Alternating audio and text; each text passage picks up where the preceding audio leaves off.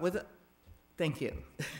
Without objection, members and witnesses may have 5 legislative stays to submit a written statement or extraneous materials for the record. And I will now begin the committee with my statement. I'd like to welcome this morning's hearing on the federal government's consolidated financial records and statements for fiscal year 2009, and the subcommittee's review of federal agencies' progress to date in modernizing their management systems and internal controls. I welcome our distinguished witnesses and look forward to hearing all of your testimony. The Government Management Reform Act of 1994 instructs the Secretary of Treasury, in coordination with the Director of the Office of Management and Budget, to submit financial statements on an annual basis to the President and to the Congress. GAO is required to audit these statements, and today's hearing will review the findings of the Department of Treasury and OMB as well as GAO's audit. For the 13th consecutive year, GAO was unable to render an unqualified audit opinion for fiscal year 2009 due to ongoing material weaknesses that were caused by problems related to internal controls over financial reporting. The statement of social insurance, however, was issued a clean audit opinion, and the total number of reoccurring material weaknesses held constant at 29, but the overall number of weaknesses documented increased from 32 to 38, mostly due to irregularities in financial management and reporting. The subcommittee would like to hear how the material weaknesses in financial reporting and other internal controls by federal agencies continue to affect the federal government's fiscal conditions. The subcommittee is particularly interested in hearing more from Mr. Millett of the State Department and Mr. Easton from the Department of Defense about their agencies' challenges in these areas and their efforts to resolve these issues. The subcommittee is aware of the extraordinary and unprecedented efforts the federal government has undertaken to shore up the nation's fiscal markets in 2009, as well as the fiscal challenges our government faces in meeting its obligations for major social insurance programs that will appear down the road. Obviously, there comes a time when the rubber must meet the road, and many of us would agree, to use a mixed metaphor, that there is a shrinking window of opportunity for implementing necessary policy changes to meet these critical budgetary challenges. And with that in mind, I look forward to the observations of our panel of government witnesses on the current conditions of the nation's financial health, as well as any other observations you may have on what efforts must be made to ensure the ongoing fiscal health of our nation. And for our second panel, we will hear from several expert witnesses regarding Representative Henry Cuellar's legislation, H.R. 2142, or the Government Efficiency, Effectiveness, and Performance Improvement Act of 2009. The intent of Mr. Cuellar's legislation is to build upon the Government Performance and Results Act of 1993 by requiring that every federal program be accessed at least once every 5 years. The legislation also establishes the Performance Improvement Council and Agency Improvement Offices. Once again, I'd like to thank our panelists for joining us today, and I look forward to their testimony. And now I will call on our prestigious minority representative. Thank you, Madam. Thank you, Madam Chair. I appreciate you convening today's meeting on this very important matter. Auditing the federal government's financial statements is a massive responsibility, but a vitally important one. Understanding how and how well the federal government manages and spends our taxpayer dollars will lead to greater transparency for the American people, an opportunity to see where financial management improvements can be made and could potentially save billions of dollars each year. In 1996, only 6 agencies received a clean audit. Now we are up to 20 out of the 24 CFO Act agencies receiving an unqualified opinion on their financial statements. There is no doubt that some improvements have been made. However, persistent problems remain. For the 13th straight year, GAO was unable to render an opinion on the government's consolidated financial statements due to persistent financial management problems at the Department of Defense, the government's inability to account for interagency funding activity, and other ineffective systems, processes, and internal controls at our federal agencies. In fact, the very agencies that are responsible for public company reporting and tax compliance do not have effective control over their own financial reporting. At the Securities and Exchange Commission, GAO found that automatic accounting systems could not generate useful financial reports, requiring extensive manual workarounds. At the IRS, GAO found that financial management systems failed to comply with the law. One could fairly ask, how can these agencies require effective financial reporting from companies and individuals in the private sector and not practice it themselves? The private sector, which has frequently faced the challenge of reconciling transactions between disparate subsidiaries of a consolidated corporate parent, has developed technology solutions to similar accounting problems. The federal government lags far behind the private sector in implementing and making use of these technological solutions. GAO was able to offer an unqualified opinion on the Statement of Social Insurance, which includes Medicare and Social Security. However, as a recent news story on this topic stated, quote, while the bookkeeping of the Statement of Social Insurance might be reliable, it's hardly good news.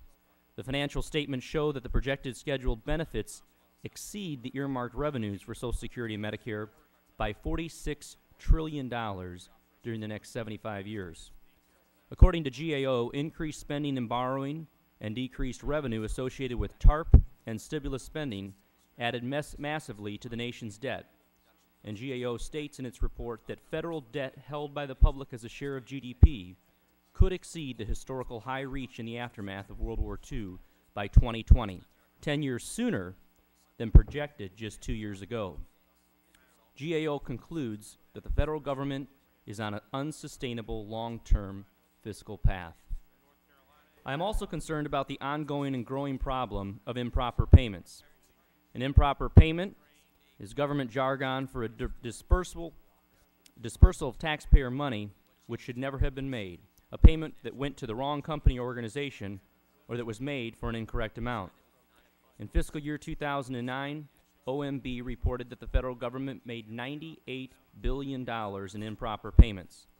And OMB admits that this figure doesn't even cover all of the at-risk outlays, and therefore doesn't reflect the full total of incorrect payments the federal government made in the fiscal year 2009.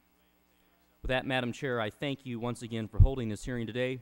Look forward to the testimony of our panelists and the productive conversation on how we can continue to improve the financial management of our federal government. And with that, I yield back. I now yield to the distinguished member, Mr. Quigley. Thank you, Madam Chairman. I think this is my anniversary. I've been here a year now. I was expecting a cake. The reason I...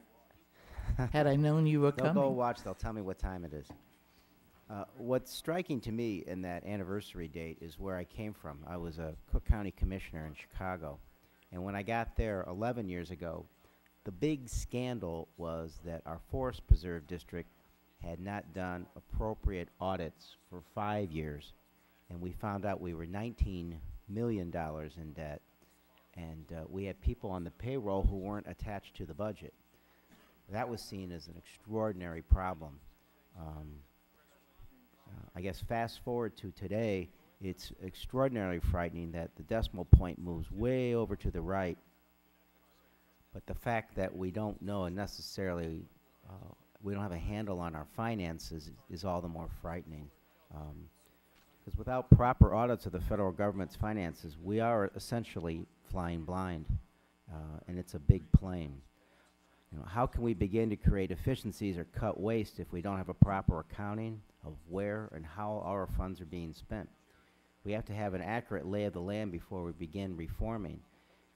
The path out needs to know where we are in the first place. Proper oversight of the federal spending is especially important now. The federal government has taken on unprecedented amounts of debt and liabilities through the stimulus, TARP, including extraordinary investments in Fannie and Freddie. Our national debt as a percentage of GDP is on track to reach levels not seen since World War II due to entitlement growth and unchecked spending. We need some serious reforms to rein in federal spending and put our budget in a sustainable path. All I would say is that that first part of this must be an accounting. It must be an appropriate accounting so we know where we are and we know what the changes that we put in place will do to affect our balance sheet. Thank you, Madam Chairman. Do I now yield to the distinguished Mr. Darrell Issa? Thank you, Madam Chair, and thank you for holding what I hope will be the first of many hearings that begin to grapple with the larger problem. And in reference to larger problem, one of the people that is not given enough credit in history for creating the modern government was Dwight David Eisenhower. He began the process of saying that we were going to have to increase the efficiency in using modern technology. Sadly, he went to his grave, and many presidents since him have gone to his grave without the federal government knowing how to use computers to actually do more than put pretty websites up that tell people how well we're doing. It is sad that we spend as much money as we spend on automation and yet cannot begin to accurately mimic what we demand the private sector do. I hope today that as all of you testify, and I'll be going between two subcommittee hearings of this whole committee, that you'll bear in mind that if we're going to solve this problem, we first have to, as Dwight David Eisenhower used to say, take a big problem and make it larger. It's very clear that there is no central plan for an efficient and effective system of exchanging information within the federal government. That has been pervasive, as the acting GAO would tell us. It has been pervasive in our intel community. It has been a problem at DOD at all levels. And of course, if we can't get it right, we cannot work with our allies around the world to exchange information to keep America safe.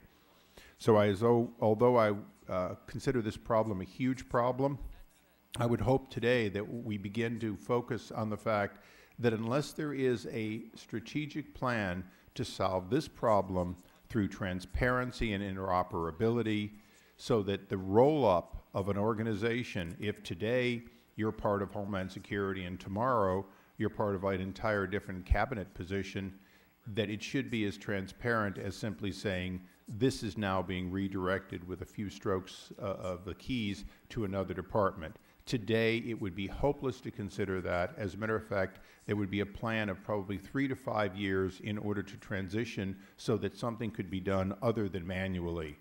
I've looked at your testimonies. I look forward to repeated follow-ups. I would ask the chairwoman that all members, both present and those seated on the committee but not present today, have time to ask questions as follow-ups to today's hearing and that they be answered in writing. Are you referring, Mr. Issa, to our witnesses? To the witnesses. That we be allowed to have follow-up, because their statements are very good, and I think we're going to probe a long way into it. But as is the custom of the committee, I would ask unanimous consent that all members have the ability and that we get the acquiescence of the people testifying here today to take follow-up questions from any member of the committee. Mr. Issa, you know that is standard procedure, and without objection, We will Thank do you, that. Madam Chair. Thank you for reminding us. No, it was not for the chair. It was actually for the witnesses. Some of them are not used to getting a committee that looks at all this and follows up with numerous questions, sometimes 2 and 3 times. And obviously, Mr. Dodaro is very familiar with it, but I asked for that reason. Well, let me reassure you, Mr. Isa, that we definitely will leave the record open, and we're open for your written testimony, as well as your written comments, as well as your response to members' questions. And again, thank you, Member Isa. Thank you, Madam Chair. Yes, now, I now yield to Mr. Cooper. Thank you, Madam Chair. Opening statement. This, on the surface, looks like a fairly small, unconsequential hearing. It's not. We're talking today about one of the most important issues that our entire nation faces. And as important as these auditing issues are, that's really not what's at stake here. What matters is the big picture, the aggregate, and I'm worried that we miss the forest for the trees. A lot of folks back home don't realize that the federal government is the last large entity left in America that refuses to use real accounting, so-called accrual accounting. And in business, if you can't measure it, you can't manage it. We in the federal government are refusing to use the real numbers, and it's been this way for a long, long time. When David Walker was the Comptroller General, he used to put explicitly in his auditor's letter that the United States faced, back in his day, some $50 trillion in unfunded obligations. That number has grown. According to my staff's aggregate look at it, it's more like 62 trillion, and it's growing every day. It's growing by about $3 to $6 trillion a year. And these are promises that policymakers have made to Medicare recipients and Medicaid recipients and Social Security recipients. And we know today that we do not have enough money to make good these promises. So here we are in a situation in which every stockholder in America gets an annual report on their favorite company. It might be IBM, it might be some other company. But here we are as citizens. Most of us don't even know there's an annual report for our favorite country.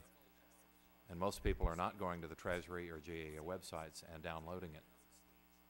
Now this year the report was shockingly late. It's been put out in past years at December 15th, and there are probably good reasons for a new administration to be slow getting it out. I still haven't seen a hard copy yet, and here we are well into the 2010. But this is fundamental information if you care about the future of America. Moody's, Standard & Poor's, other rating agencies are already talking negatively about the future outlook of the U.S. Treasury bond itself, what Moody's has called the anchor to the world's financial system.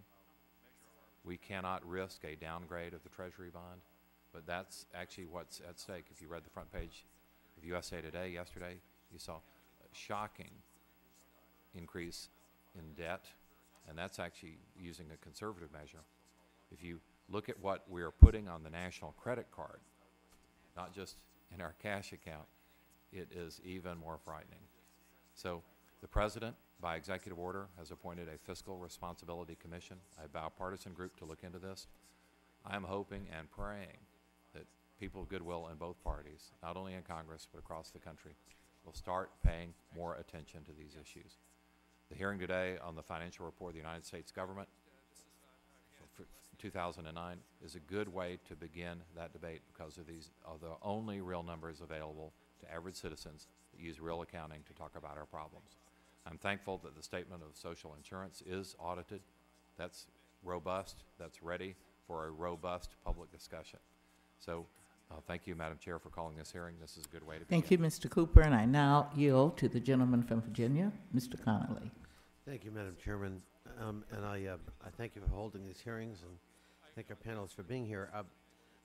You know, like Mr. Cooper, I think this really is a very important subject, however arcane for some, at least on the surface. Accounting is not always the most sensational of topics, and yet how we account for federal spending, how we account for federal budgeting actually is really critical to the fiscal health of the country as we move forward.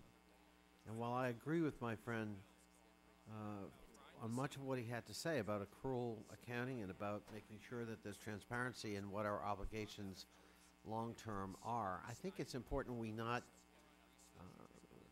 overstate the case. The federal government is not about to declare insolvency. Investments in federal debt continue to be robust, and if you look at the out years in terms of the interest rate picture, it would suggest continuing confidence in the United States as an investor's safe haven. That isn't to say that all is well, but it certainly is to suggest that the sky is not falling. We have some time, and I think Mr. Cooper's words need to be taken to heart.